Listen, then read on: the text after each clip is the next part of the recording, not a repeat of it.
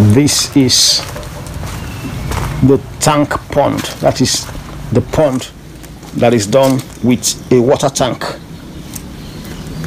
This is a water tank that was split into two. So that is it. You can see the water hyacinth on it.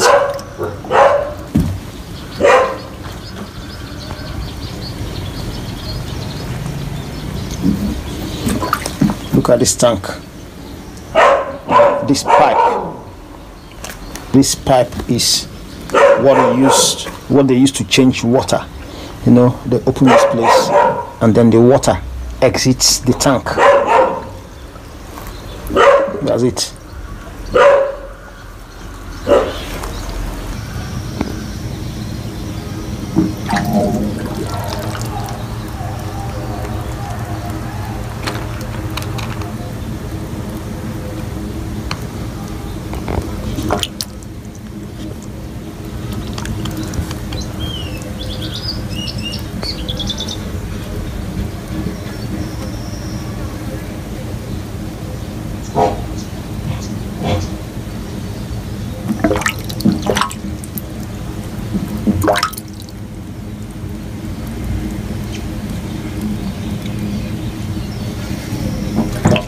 You can see they're enjoying the water hyacinth and the freshness of the water.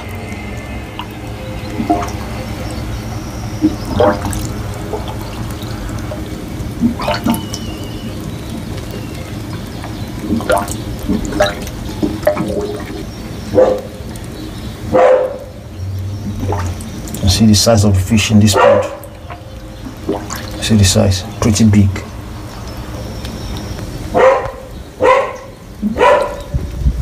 So that's it. In fact, before the water hyacinth survived this pond, it took some time, because when they put it, the fish then will eat it up until they put more than enough, and these ones survived. Don't mind the backing. There's actually a doghouse here. Look at that.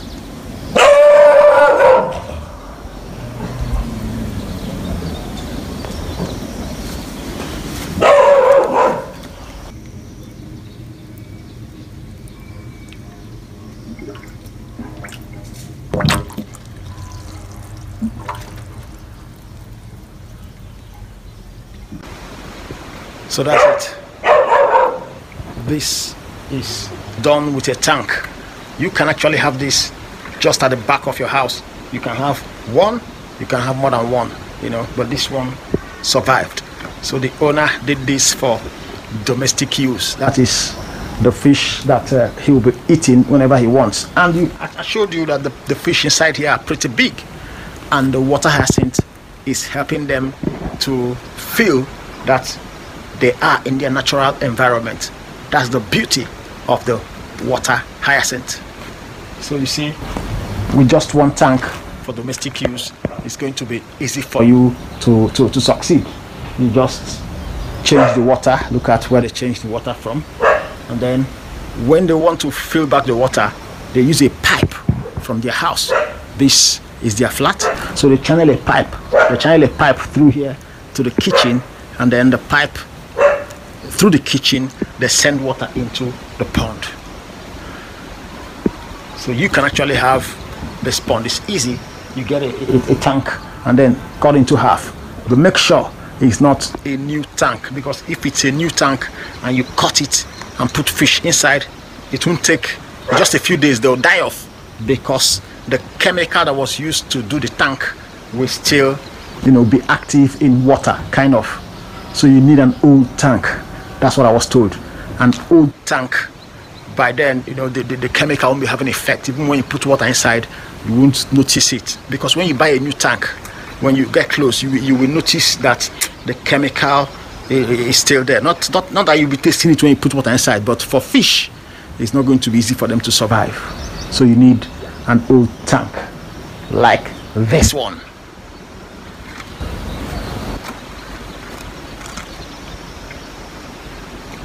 So that's it.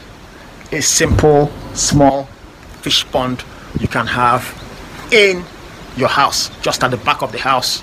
You can have this, and that's what we're enjoying. That's what we're enjoying.